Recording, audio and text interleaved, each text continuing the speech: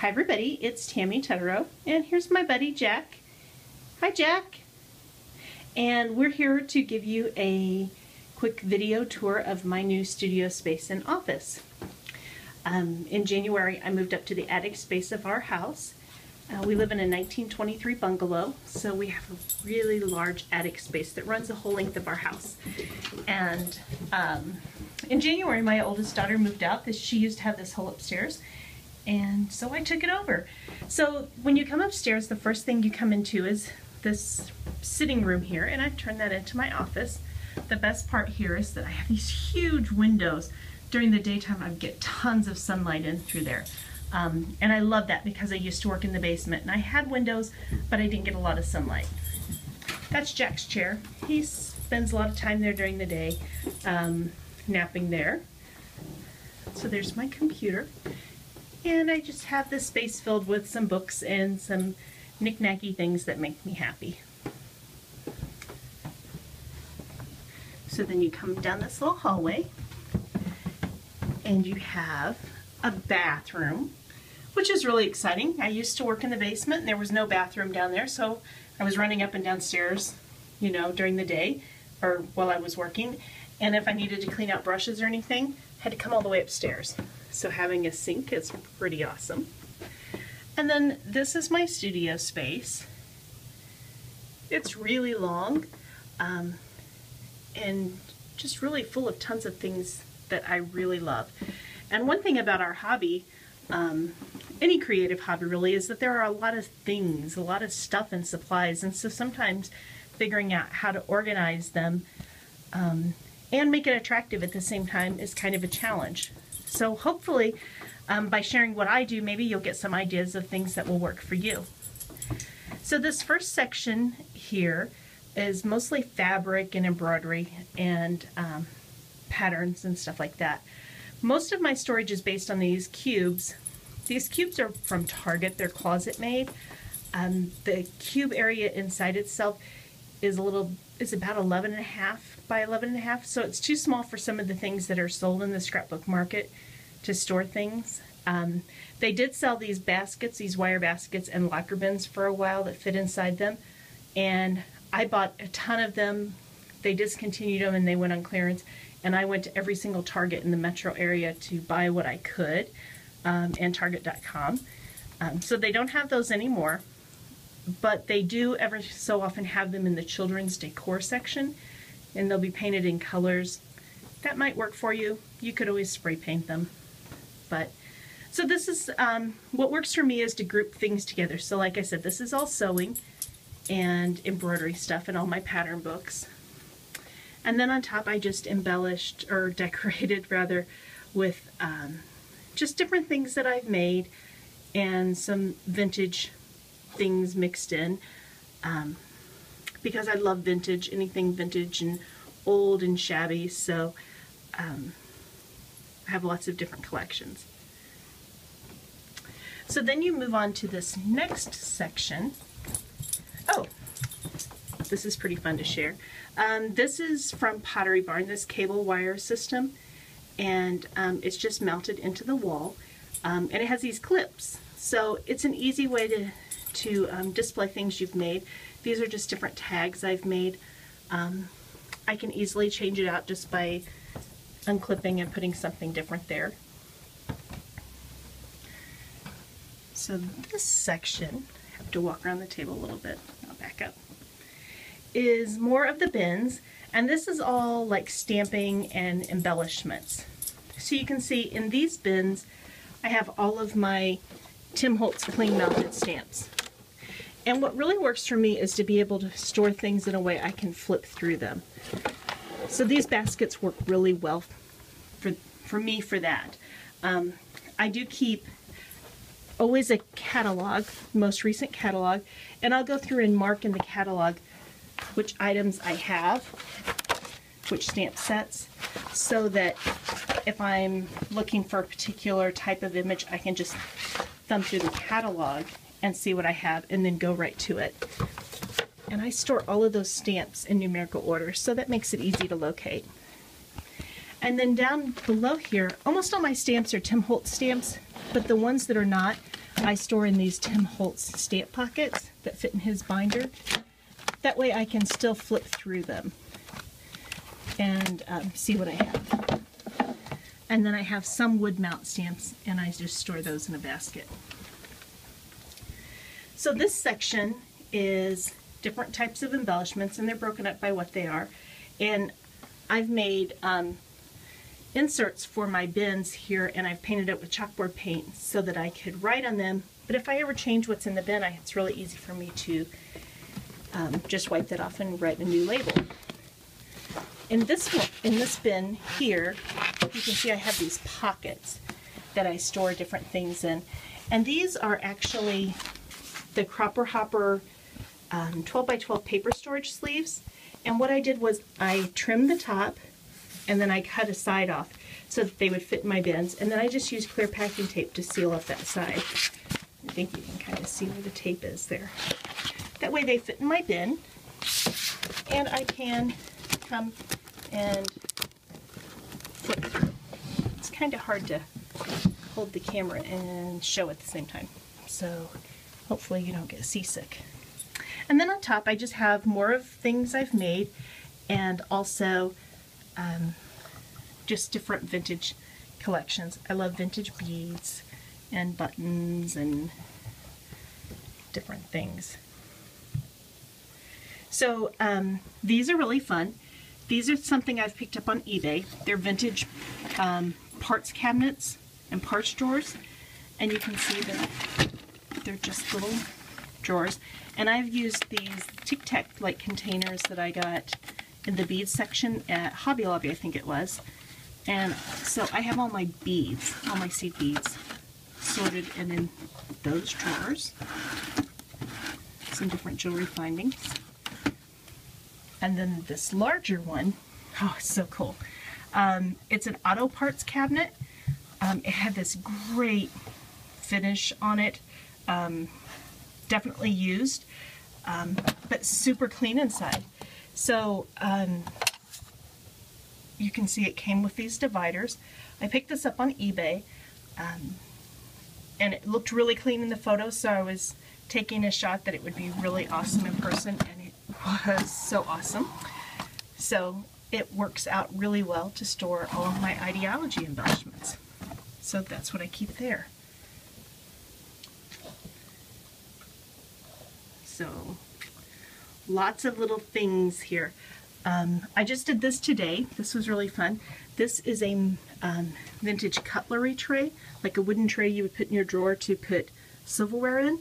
This one's really tiny though, and so I put a sawtooth hanger on the back and hung it on the wall to use as a little curio cabinet. Okay, this section is like my photography space. In the past, when I was in the basement, I had a large, super heavy old wooden door that had been painted and was crackled and just really beautiful. And I took all my pictures in front of that, but it didn't fit up here. So we bought these vintage ceiling tin tiles and hung those on the wall, and now I can take my pictures there. And when I'm doing photos here, I just bring in my photography lights that I store in my office. I do have these really awesome windows here, so I get lots of great light for photography, but I do like to bring in my lights to use to add to it.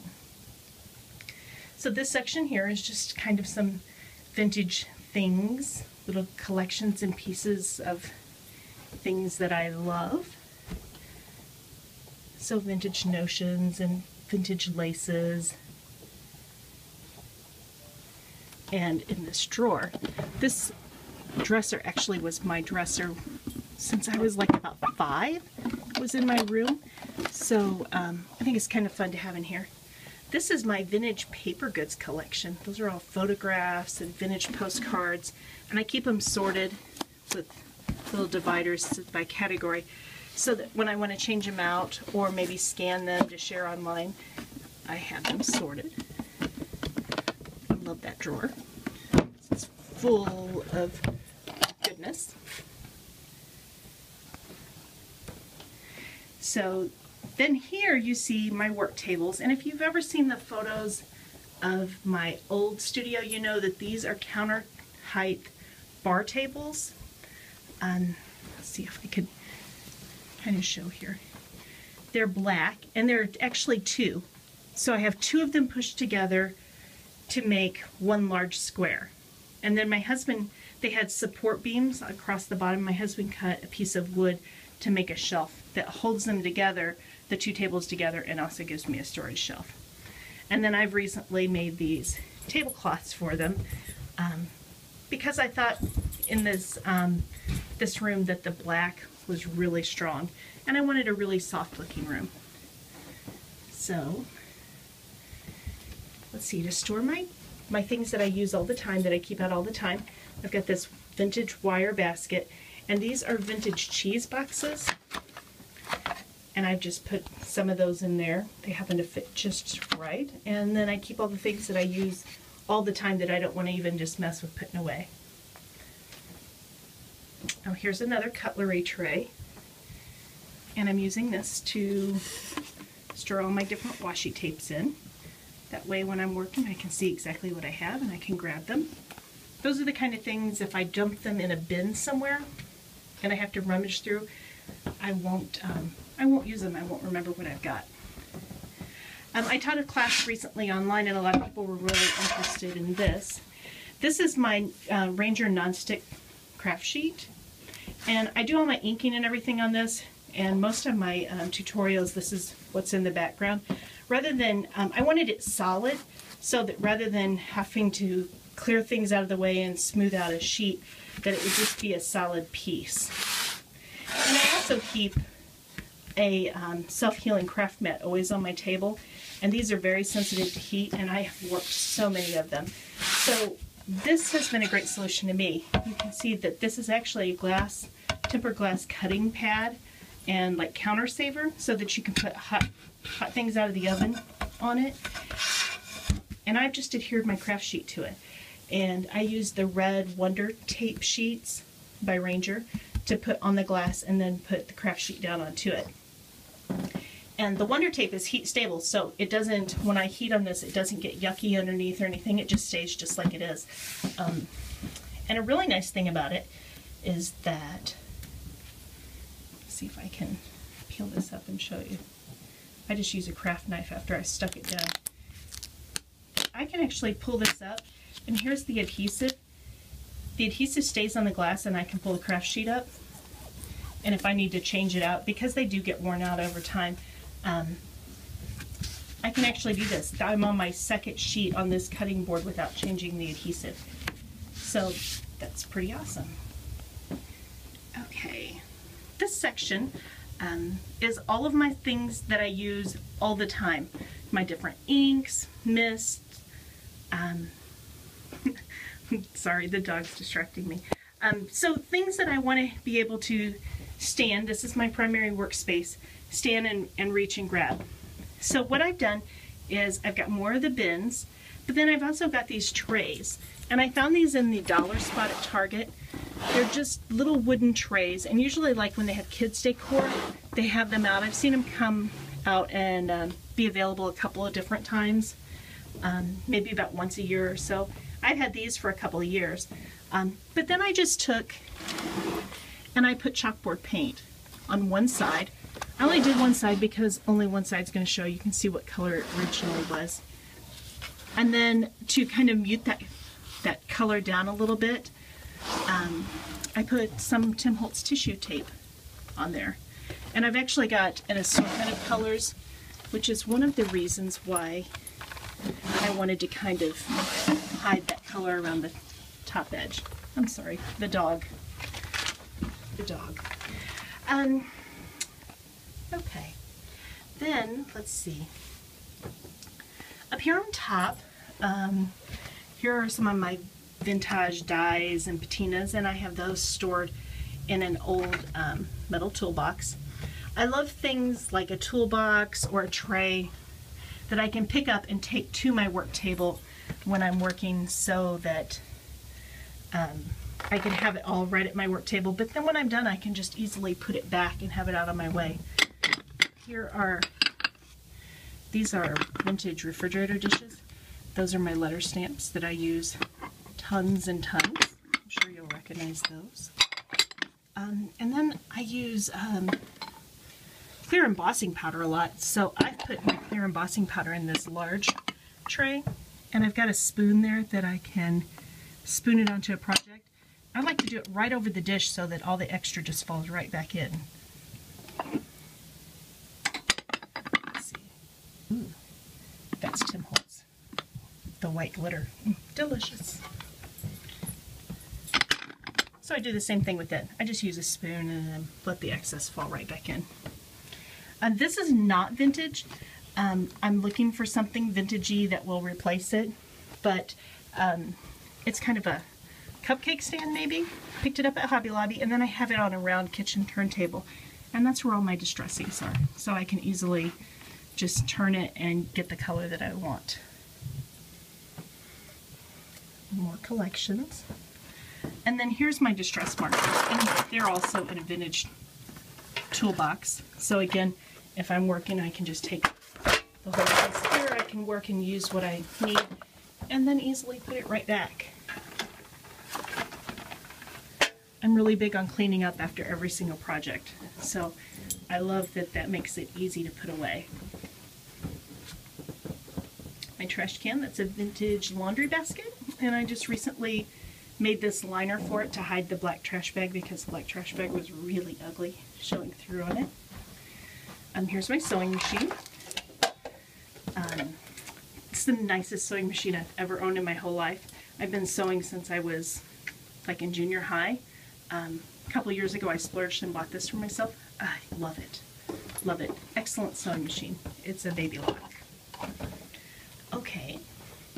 So this work table is kind of my secondary work table. So I sew, I keep my machine out all the time, and you can see it's behind my main station so that I can just turn around and sew on something real quick if I need to.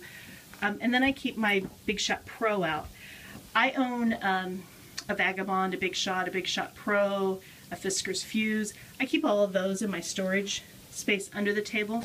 The Big Shot Pro though, I use most of the time because really it's large and it needs to set out. And I love that I can die cut with it and not have to cut something down. So if I want to cut something out of a scrap of paper, I don't have to cut it down to fit in the Big Shot.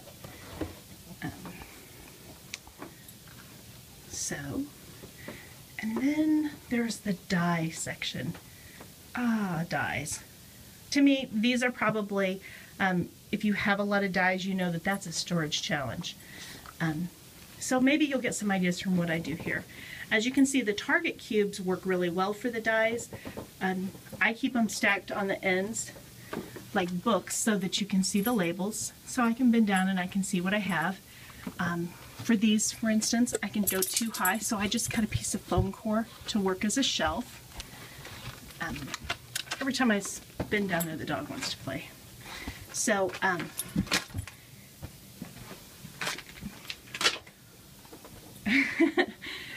making a video with the dog is super challenging.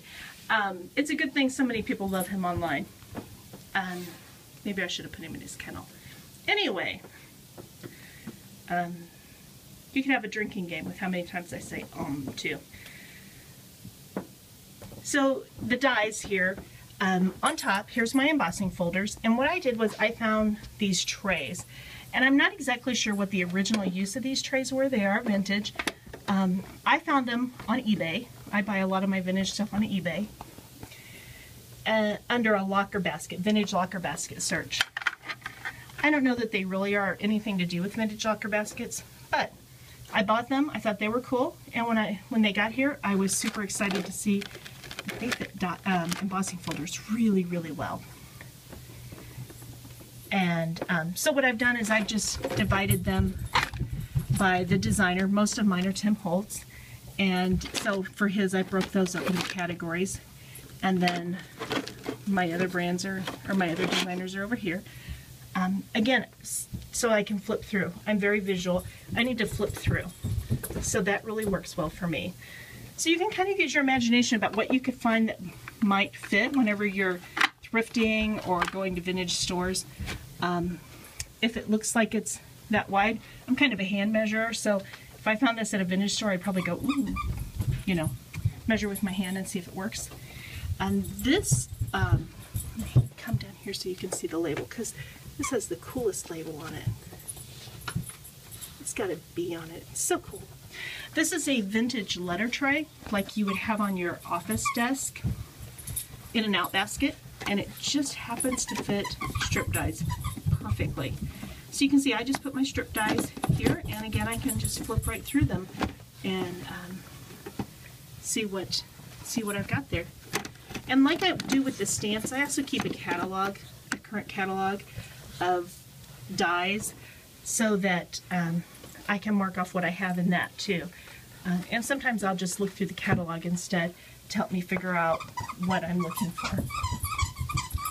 So these pans, I found these at a local kind of vintage thrift market. Yay, the dog found his toy. Always entertaining with Jack around. These vintage baking pans cost me $2.50 a piece. And I bought them just because I thought they were cool and because they were a great price. And when I got home, I was super excited to see that they fit the Sizzix die envelopes.